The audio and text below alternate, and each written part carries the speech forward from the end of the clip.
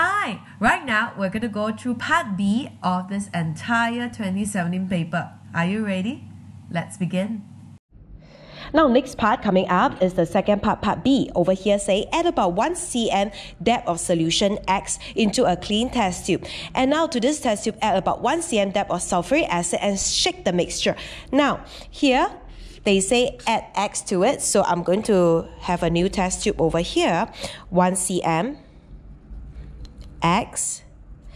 Okay, write down X. Oopsie. Okay, and then another 1 cm of X. Of sulfuric acid. So this is H2SO4. Sorry, it's not X but H2SO4. This is B part 1. Okay. Now, I have labeled it. Let me put this back over here. But as I say, if they say they add sulfuric acid, adding of acid, chance of testing for carbon dioxide is high, which means that there is existence of carbonate over here. So I'm going to leave it over here. But remember, let me prepare my lime water. Very good. If you're thinking, I know, lime water. Yes, lime water. Okay. So, calcium hydroxide. Now, I like the new, this new method that I'm teaching all of you to prepare parts by part and then execute parts by parts. Okay. I'm really thinking that this is the way to do all the latest practical, and I hope that as you watch, you're getting you're benefiting it as well. Okay, so put the long tube inside, put this back over here. So this part here, B1, I have already prepared. So this is for X. Now next portion over here, they say that add about 1 cm depth of solution Y into the boiling tube. This time is boiling tube. Okay, so let's take a boiling tube. Over here, boiling tube is 1 cm. This is Y. Okay, now they add aqueous sodium hydroxide. Slowly with shaking until no further change is seen. This is obviously a test for cation. Okay, and then they add another further 2 cm depth of aqueous sodium hydroxide. And then this time round that you must heat it and almost boil it to allow the content to settle it down. Alright, for this portion here, you have to heat sodium hydroxide. Now, this is the possibility of ammonium present. Okay, so later on, I'm going to prepare my litmus paper as well, but I'm not too sure. So everything I would just prepare, be a little bit more kiasu. But 2 cm depth of sodium hydroxide. So add a little bit and then another 2 cm depth. So basically, you have to add all the way to 2 lah. Okay, so I just write here 2 lah. Alright, so this is NaOH. This is B part 2. Okay, done. And this is Y. So I'm going to put this Y back. Okay, next part. Next portion over here, they say add about 1 cm depth of solution Y. Solution Y. This is Y. Add aqueous ammonia. Okay, so aqueous ammonia is also a test of cation. It's a further confirmation of who is it. So I'm going to write down aqueous ammonia. Okay, now they say add a little bit slowly, so I don't need to measure it. I just need to keep adding it later. B part 3. Okay, let me see the part 3 properly and then place it back over here nicely. Now, over this portion here, for this part, they say while you are waiting for the content at this part to settle, we move on to 3, which is this one which I prepared. And then let's see what C have with me. Oh, C is completely for the residue Z, which is this part. Wow, very nice dirty green precipitate forming solid. Now, you'll notice that I say this is solid and this is not precipitate, but never mind. I will explain this further later. So at this part, I will prepare it later. So let's do B part 1 first, execute this part. So are we ready? Let's begin. So over here is my X. Okay, so I'm going to put this aside because no need to use that already. So now it's X turn and I need sulfuric acid. Let me take sulfuric acid out first. Okay, so over here,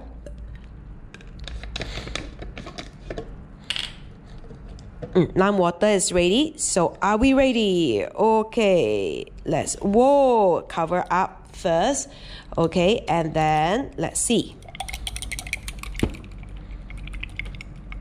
Shake the mixture, shake the mixture, shake the mixture, shake the mixture.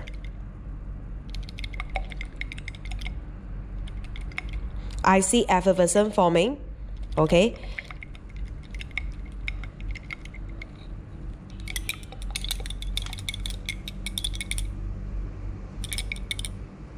From my side, I can see slight precipitate forming inside this part here, but I'm not too sure how much my video cam can, my GoPro can actually capture it.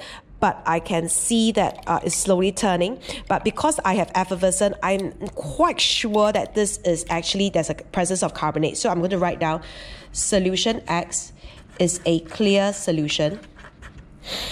Okay, when H2SO4 is added, or upon adding H2SO4, effervescent EFF, ERVESCENCE, effervescent is produced. Gas evolved gives a white PPT in the lime water. Okay, so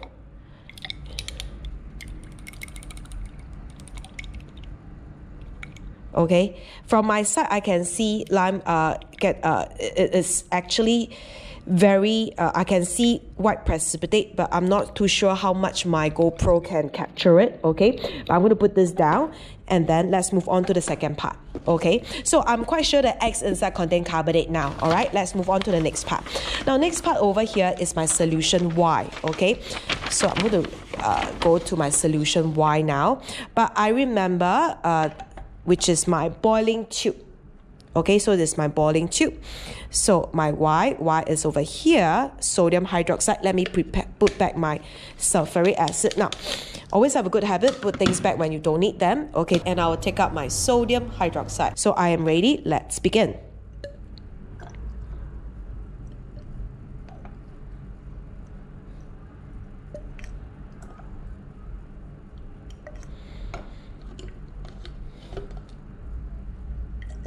Whoa, it's a dirty green precipitate. Dirty green precipitate forming. Okay, so I'm going to write down upon solution Y is a greenish yellow solution. Upon adding NaOH, comma, okay, dirty green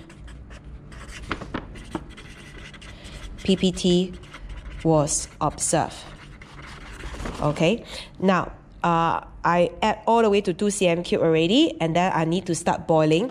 Like I said, the chance of boiling over here with aqueous ammonia, with sodium hydroxide, if you can see here, the chance of having an ammonium produced with ammonia gas produced is very high. So I want to be a little bit young, so I'm not too sure, okay? But I'm quite sure that this is Fe2 plus already because it's green. So I'm going to write down Fe2 plus, okay? And then because it's I'm supposed to boil it, I'm going to be a little bit more careful. I'm going to prepare my litmus paper. So I'm going to prepare my red litmus paper, dab a little bit of distilled water.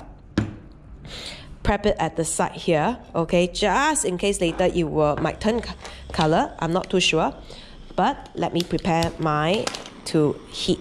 Okay, now they say over here, let me flip this back first. That's the problem with this thing, but I'm sure all of you can catch what I'm saying. Okay, now I'm supposed to gently heat until almost boiling. Okay, ready? Let's begin. Remember, I told you before, while we are heating, okay, do not do both at the same time because it's going to be very scary for all of us. But you can feel the vibration of the test tube vibrating, okay?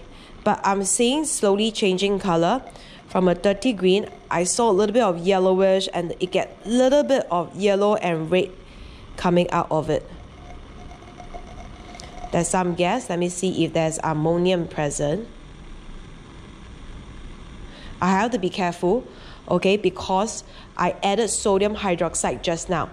Okay, so if I am not careful and I touch the side of the test tube, okay, I might mistaken and think that that is ammonia gas, all right?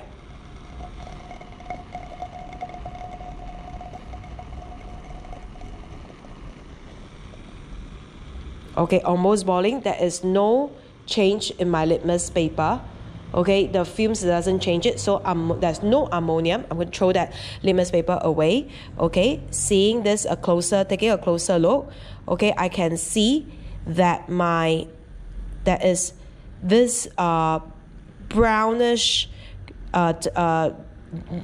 very brownish precipitate forming. Okay, some people will write black. Please do not do that. Okay, but I have a feeling that this is actually an oxidation part because this is Fe2+. If I'm heating it, I'm actually doing an oxidation. So I'm going to say that it turned a little bit brown. All right, so what I'm going to write here is this part. Okay, here, because they add a further aqueous sodium hydroxide, okay, green PPT turns darker.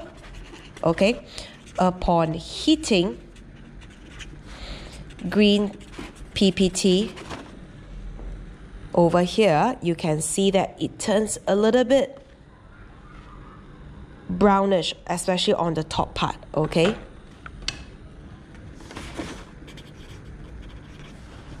become brown.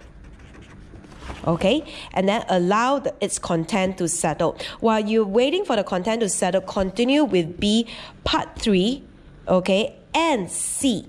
So over here, okay, my solution Y. Now, let me put back my sodium hydroxide. Okay, turn this back off. Take out aqueous ammonia. Okay, and this is this portion here. I need my Y. Okay, so pour a little bit of Y inside. Okay, and now is aqueous ammonia ready. Let's begin. Okay, still dirty green precipitate. You can see over here. We're changing until no further change is seen.